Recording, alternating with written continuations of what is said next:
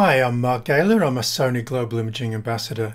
I'd like to talk to you about achieving fast autofocus in low ambient light. I know it's an area of some concern for some photographers, but the cameras are more than up to the task. You just need to make sure you've got the correct settings in camera. DP Review measure these cameras as having a -3 EV at an f2 aperture. What does that actually mean?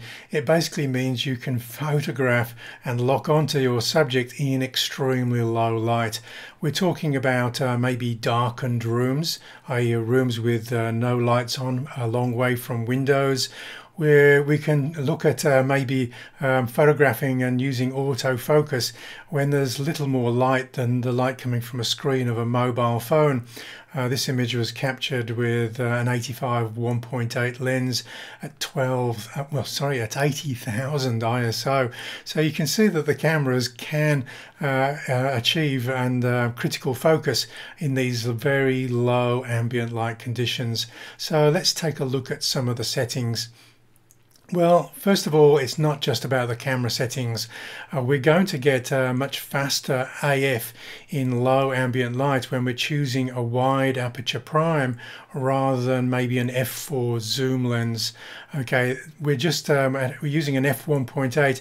You're going to gather 4 times or more light to work with, and the AF systems like light. They will reward you with fast AF if we have those fast apertures. Here's another image taken just a few moments from the previous one.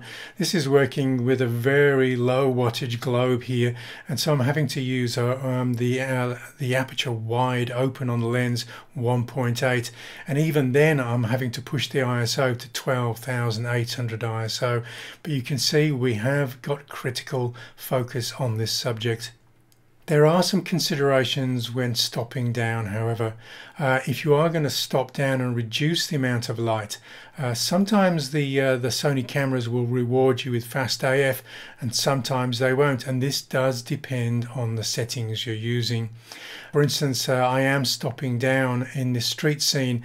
I want a broader depth of field, okay, and also on this one is so dark I actually didn't notice the guy sitting on the bench until I started lining up the shot, and the EVF increased its gain, and I did notice that there was actually somebody sitting on the bench there. When you're stopping down maybe to f8 or f11, you are going to need the correct settings in order to focus quickly. Here's a little movie that I've prepared showing you how a mirrorless camera achieves focus. Now, it's very different from DSLR technology. DSLRs typically stay wide open and then stop down to take the image, whereas if we're stopping down with the mirrorless camera, they're stopped down, and then you'll see what happens when I play this movie. They basically breathe wider to find the focus.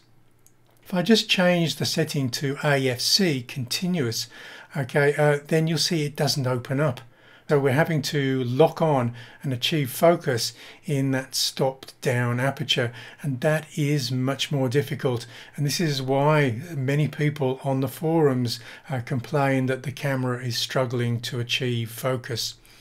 So let's take a look. When capturing images in continuous autofocus, AFC, alpha mirrorless cameras will focus at the aperture selected.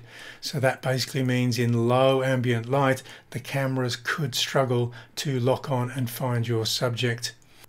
Let's see that one more time, this time with the 55mm f1.8 lens. Again, if I try and focus in AFS mode, single mode, then it's going to open up briefly to lock onto the subject. And if I change the setting to AFC, continuous, it's basically not going to open up, and therefore the camera will struggle. And again in AFS. Now in AFS, most Sony lenses open up momentarily to help the AF system lock on. If you are capturing images using smaller apertures in AFC and low light, you are effectively starving the AF system of the light it needs to focus quickly. And this is the primary reason that I see a lot of comments on forums with people having trouble locking on in low light. Now for fast AF, choose a wide aperture lens and shoot wide open in AFC. Continuous focus is not bad if you're basically just using the aperture wide open, giving the sensor the maximum amount of light. Or if you are going to stop down to apertures such as f5.6, 8 or 11, choose AFS. There are unfortunately a couple of AFS exceptions. There are a couple of lenses in Sony's lineup that don't open up momentarily in order to help the camera lock on to the focus. So let's take a look at a couple of them. Now they're definitely in the minority, but if you are choosing a lens that you want to use in very low ambient light and you want to stop down for increased depth of field, it is worth checking this out. Now you can just check this out in a camera store, or you can look on forums for the very few lenses that don't sort of breathe wider to find focus. In this particular example, I've got the FE2470 f4. It's a Zeiss lens. Now you can see the aperture is a lot smaller already. Okay, I've stopped down to f8 here, and here I'm going to try and find focus, and you can see it opens up very slightly, but it's probably not enough to help the focus system out. Not much widening of the aperture to help the system. Okay, let's take a look at another lens. This is the 85mm f1.4. It's certainly a gorgeous GM lens. It has perhaps the best bokeh of any lens that I currently own, but it is not designed really to be shooting in a studio at f11 with the modeling lamps, or maybe shooting out on location, again stop down, where you need to find critical focus.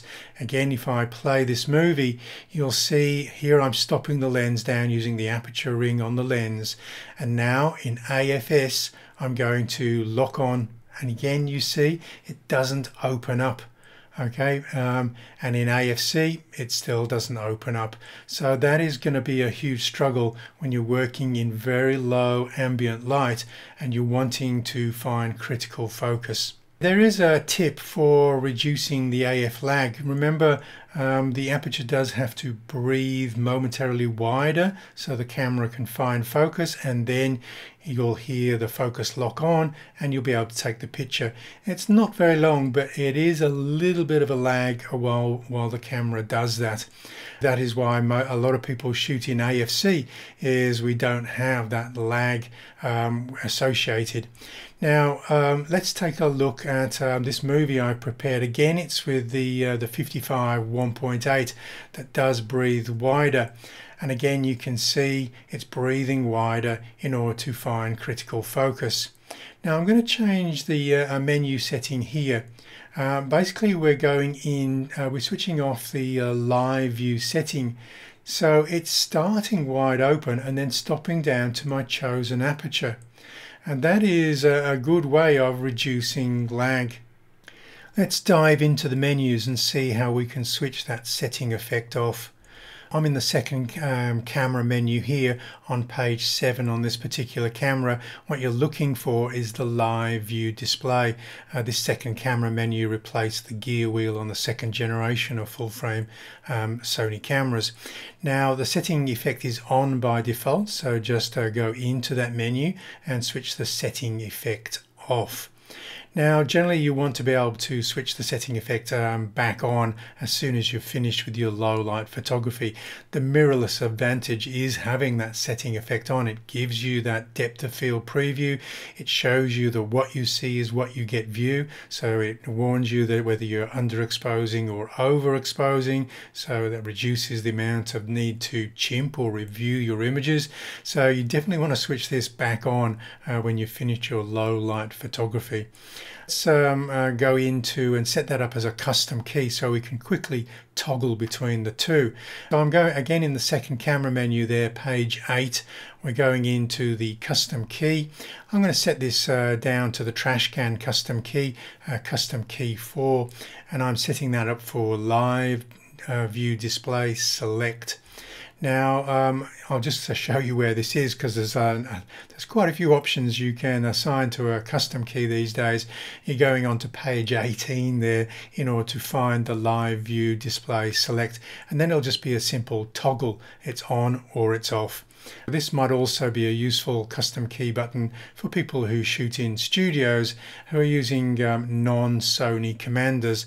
Sony's flash commanders to trigger off-camera flash will automatically switch the setting effect to off when those commanders are put on, but non-Sony triggers may not do this, so this might be another good reason for setting up that custom key for this particular function. And there's another tip for seizing the moment. I only advise this really if you are stopping down, but again you can dive into the menus. I'm in the first camera menu now. We're in the AF1 tab. That's page 15 on my A7R III. We're going and looking for priority setting in AFS. Now typically it's not set to release, so if you're wanting no hesitation when the camera takes the picture, i.e. near enough is good enough for the focus, which might be enough if you stop down to f8. You don't absolutely need critical focus, you just need approximate focus, and you definitely want to seize the moment rather than wait for the focus to lock on, which it can sometimes do in very low light. So just move that from balanced emphasis to release, and then the shutter release will respond immediately to you firing that or capturing that image. So let's talk about flash photography in scenes where we got exceptionally low light. You are perhaps going to be using your flash, and again on the forums I see a few problems here. So let's take a look at my recommendations for getting fast autofocus when using flash. The AF illuminator doesn't work with all Sony cameras when we're working with flash, but it does work with a few. On my A6500 camera, for instance, the AF illuminator does actually work with my HVL 45RM flash. So let's take a look at that in operation here. Okay, so quite quickly you can see that little red light will help illuminate the subject so the AF system can lock on in near total darkness, and also with the aperture stop down. So let's take a look at my flash, which is a HVL F45RM. It has an LED light which we could use in movie making, but I can also use this LED to illuminate my subject very briefly before taking the picture. Now this may not be an option for non-Sony flashes, but it highlights that it is possible if you're, say, an events photographer and you're struggling with this. There is an option, and it is available for Sony flash. For all I know, it may be available in non-Sony flash, but you're going to have to look elsewhere for advice on what flashes support this feature.